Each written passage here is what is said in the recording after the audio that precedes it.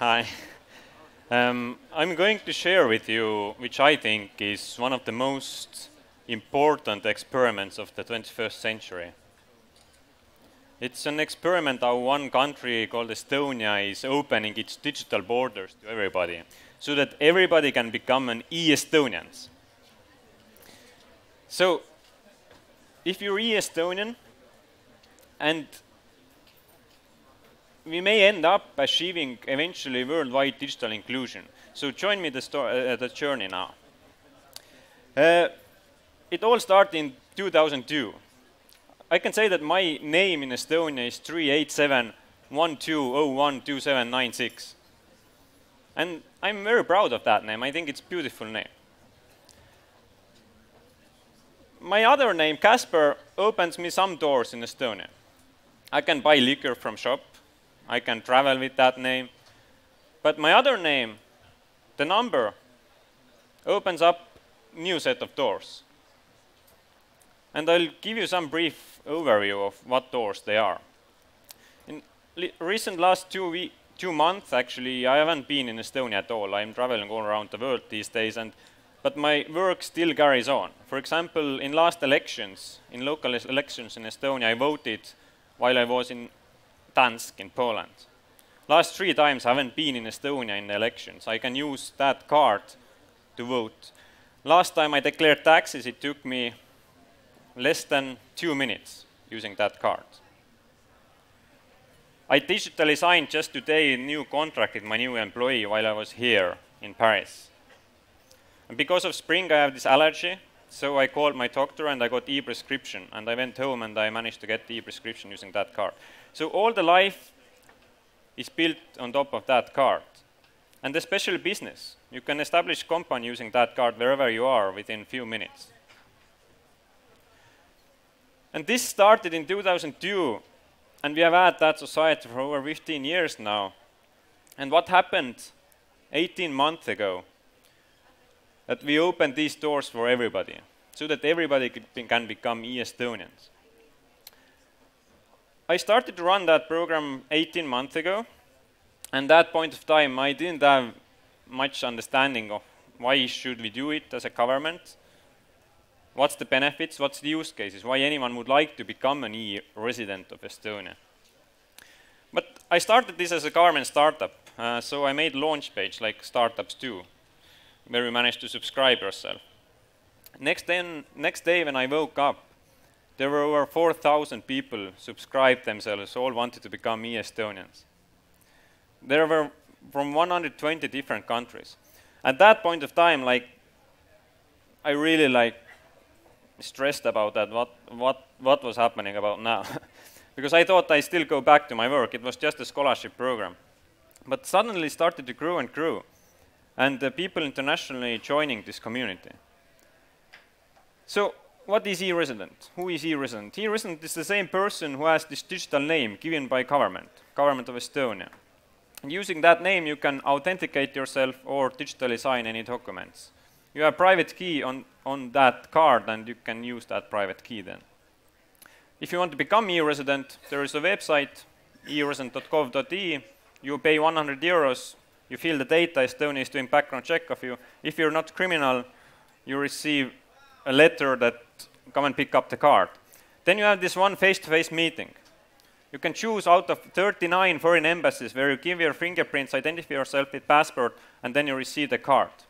And this is your digital name, which you can carry on with you.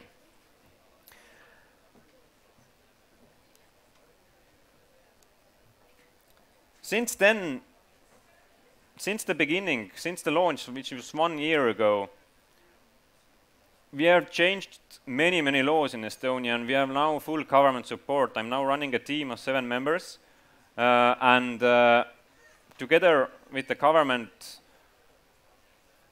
we are taking it quite seriously now. And it has kind of grown out of our hands in that sense that e-residents demand more services than we can offer. I'll give you one example or 2 examples who are the e-residents today and what they do. Please meet Stanislav. Stanislav is from Ukraine, Stanislav Yurin, and he's a painter. And he loves to paint, but because of political situations, the internal market wasn't so good in Ukraine. And he had to make a decision whether he quits painting or he finds another job. Then he became e-resident, and using the e-residence card, he established an Estonian company, bank account, got payment provider, Braintree, and using digital signature, he's now running the company while still living in Ukraine, running this EU company. And the purpose why he applied e-residency was that he couldn't manage to sell his paintings internationally, because in Ukraine and in most of the other countries, you don't have access to financial tools, you don't have access to payment services, crowdfunding sites. But through that EU entity, through that digital identity, you can have access, because we verify this is you, we have done the background check, we have face-to-face check, and you can have access to all the services. And now it's 1 year past, and Stanislav is still painting and selling his paintings internationally. The second example of e-residents is a team from Taiwan. And the girl there, right-hand side, is Chan. And her team, they are selling a bit more complicated products, cryptocurrency cards. So you can buy and sell cryptocurrencies, and if you go to ATM, you can take this card, and it automatically transfers the money to your currency, and you can take the money out. The problem with those kind of services is that it really requires high-level KYC, who you are. You can't just sell that credit cards to online to everybody. You need to be sure that the other person sometimes asks their electricity bill, sometimes asks their passport photocopies, everything. So for them, they couldn't do that startup because they only managed to sell that in Taiwan market.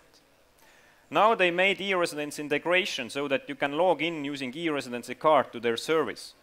And every time each e-resident logs in, we verify that this person has been checked and he's all right and he's the person who he claims to be.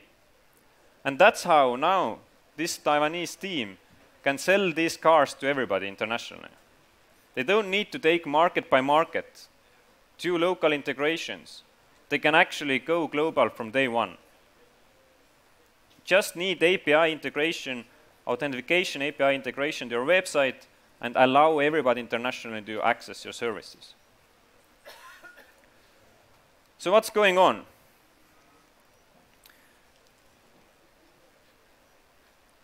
World Forum estimates 1 billion new internet users by 2020, but at the same time World Economic Forum estimates that 73% of people are still financially excluded in the society. And if you're financially excluded, if you don't have tools to crowdfunding sites, credit cards, payment processings, you can't be part of the society in that sense. And what we see in Estonia is that people really love to live there where they want to live in different reasons. The Taiwanese family stayed there because their family is there. Some people go to Silicon Valley because of the funding, or Brazil because of good weather, or Estonia because of engineers. Whatever are the reasons, more and more people, and digital nomadism helps them to be there where they want to be. And now it's possible. After becoming e-residents, they can digitally be part of the economy. They can declare the taxes, digitally sign contracts, and work where they want to work. And this is very powerful. And this is why people today become e-residents. And the second reason is access to those services then. And the services only is not about incorporation and bank account. It's like you have heard all the services on the stage here today also. Most of them are funding sites, crowdfunding sites. For example, just recently there was integration with Funderbeam, who is a crowdfunding site where you can actually buy and sell startup stocks. So as an e-resident, I can be from, let's say, Nigeria, I become e-resident of Estonia, and then I put my project on that crowdfunding site. And then I get funded and I can do my business, running that globally while still living in Nigeria. This leads to three things. It leads to full location independence, it leads to financial inclusion, and it really empowers the people, and especially empowers those kind of those people who don't have equal rights today, whether it's more disabled people or in some countries even women. To have equal rights on internet, to have equal opportunities, equal access to tools and equal opportunities to do business.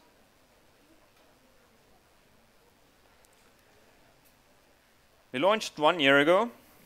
We are still in beta as a government. But we have over 10,000 people who have at this physical meeting with Estonian official has become e-residents. The graph shows how many companies they have been established and running today. And today you still need to travel to Estonia to open a bank account. As I mentioned, this is still a beta version at the moment, and from July, actually today, another bill went to government that to allow e-residents to open bank accounts also online. So by July, e-residents can open bank accounts also online, and these kind of things will start scaling then. And the best part is that we have used this world today, that we have used to know that like ways how you can launder money and ways how you can hide money and do all that stuff.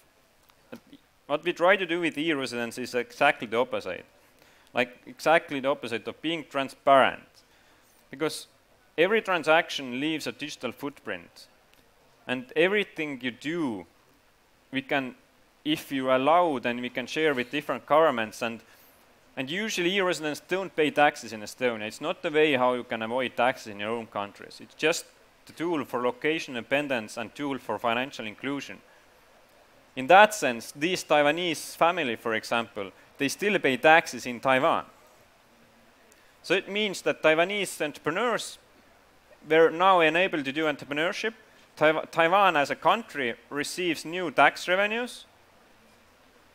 And what Estonia means is that Estonian service providers like banks can offer services to them, hence they earn money, hence we as a government earn more money through Estonian service providers. So that's why we see it's a win-win-win-win solution. Because in emerging markets, people can become entrepreneurs. They can generate revenues to their own countries. And this is just the first step. As I mentioned, it's really grown out of the hands in the sense that the demand is so much bigger. We have realized that as a government we can't offer all the services. And that's why we have now opened an app store. App store how e-residents can be served and e-residents can log in and can find any services they want. And that's why we are here also to speak about startups, how to integrate those APIs, how to offer new service to e-residents internationally. And this is something really new. It's first time government as a service provider offering APIs for everything. You can have API for authentication, digital signing. Next week we are launching API for incorporation, so that you can establish a new company on your own website through the API which actually then establishes in Estonia. And this is the reason is that we as a government are never so agile, so quick, and so fast in that sense to do those developments, and we are never as user-friendly as private sector can be.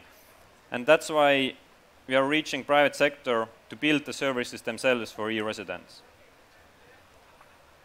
And I see that after a few years there will be tens of thousands of applications which each e-resident can log in using their identity. And I hope to doing it together with you. And next to me there will be Susanne on the stage also from BitNation, who already have done integration and can offer something new to e-residents on blockchain. And I think it's very fascinating. So I do believe that together with private sector and e-residents, we can have this earth as a country of everybody. Thank you.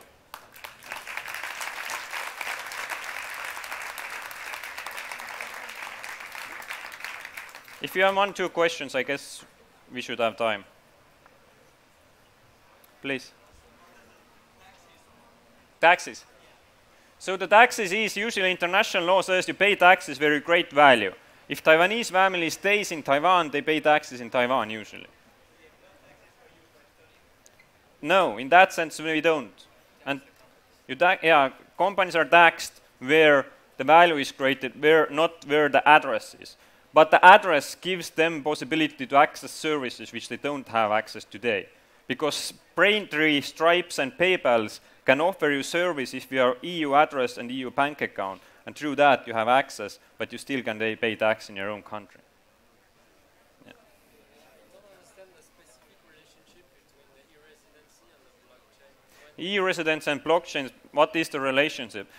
So, identity on blockchain has always been one topic. How do you prove in sharing economy also? How can you trust each other? How can you prove who you are? Governments so far have failed in that. And they have failed in building that level of trust to manage identities in the first place, then to offer identities which are transparent. And in blockchain, there are many use cases today. For example, Nasdaq. Nasdaq today is integrating e-residency. They launched after a few months, where you can have online shareholder meetings and votings. It's on blockchain, and as e-resident you can log in there, and then you can buy and sell shares, basically, and you can vote on their shareholder meetings. E-resident itself is not on the blockchain, yeah. The service providers usually are on the blockchain. E-residency adds the digital identity phase there. But of course, Estonian government, of course, partly is on blockchain because, for example, health records are backed on blockchain, so I can check who has accessed my health record if they had right to do that, and if they didn't have right, then it's court case. So this gives me as a guarantee that I can trust. I don't have to trust government. I can trust mathematics and encryption, and that's why Estonians kind of trust the system. Yeah. The data, what we are collecting as an e-resident, this is next cool feature what we are building actually. You give all the data about yourself, and then there will be a site where you can ask that data back to yourself. It's like public URL, and you can share that data to different private sector companies. So I, as an e-resident, then I'm a holder of my own data, and I share that data whoever I want to. And if I share, that's stamped by government of Estonia that this is correct data, it's checked, and face-to-face is done.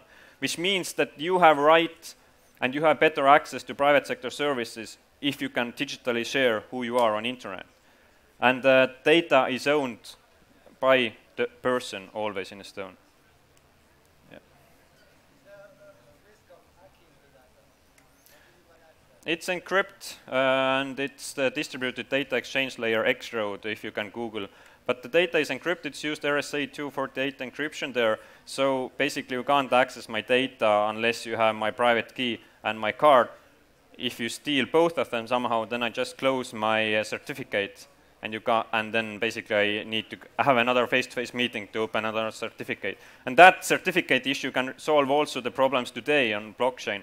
Like if you lose your private key, before it was discussion, there can be a master certificate way how through private face-to-face meetings you can re-establish the certificate to open the other certificate. So there are endless opportunities to build those services, and that's pretty cool. More questions if you have. Please. Any other countries trying to do that? We know approximately 5 countries who are copying this at the moment. And we are helping them to do that because we see that the more players internationally on the network, the more value to everybody. What else can I say? One thing to understand is that e-residency has been developed through 17 years. We just now opened the gates for foreigners, but the system has been built for over 17 years. So it's not 1 year task to copy that. And most governments still don't get it. Still don't get that my digital name should be public. Like I don't have to be afraid of my name Kaspar. Like if you know my name Kaspar, like what can you do with that name? You can't prove that you are Kaspar. Same way if you know my name is 38712012797, what can you do with that number? Nothing. So why should I hide that number? The number is public, and it's public because private and public sector can both offer me services using that number. But most of the governments, if not all, don't understand that, and that's very sad. And of course we understand why they don't understand, because they have fucked up things before. And now it's very difficult to build that level of trust again. Yeah. Have you pissed off any other governments Have I pissed off any other governments yet? Usually the first reaction is confusing and negative, but when they realize that actually it helps their governments and their citizens and empowers their people, then they become friendly. And for example, United Nations 2 weeks ago published an article how e-residency can be like the next big thing in emerging markets in e-commerce and facilitating that. So organizations start to understand also, but the term e-residency is of course first is like, oh, what is that? But once you start learning, then you're usually positive. Yeah.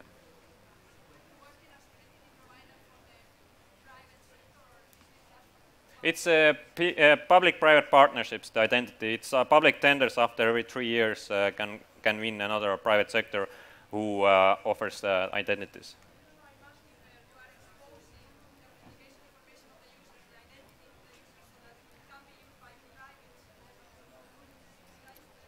No, sorry. Okay, okay, sorry. More questions? Yeah. Which countries? I can't tell that which countries are copying. Neighbors are copying everything, that's for sure, always. But there are big, rich, and powerful financial cities and hubs, let's say, which do that.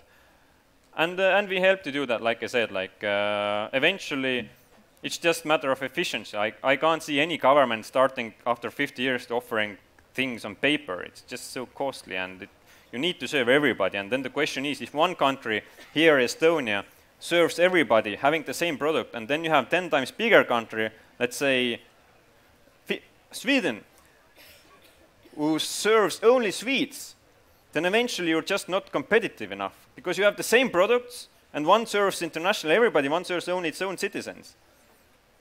Costs are the same, user base is a million times different. Eventually those win who serve everybody, and that's how we see every country is following that. And that is the best part, because then governments start to become competitiveness. Like why Suzanne and BitNation, I like them because they are disrupting also like governments, like they should be user-friendly and everything. And this also helps that now each government is not monopoly anymore. They need to compete each other, and hence they need to really take care that services are user-friendly and good. Otherwise, they just lose. Yeah.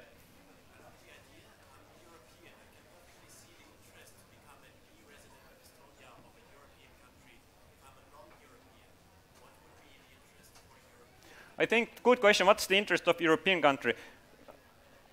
Early adapter is cool thing. Second interest is our business. Try to make applications for e-residents, because this is like unique opportunity in the world today. Like government is opening to everybody, and you can verify everybody on planet to use your service. And there are APIs for you, so your business case is find the business case, let's find it together, how you can integrate those APIs what we offered and offer new service to e-residents. Last question, please. Yes? Oh, time out. Sorry. Thank you.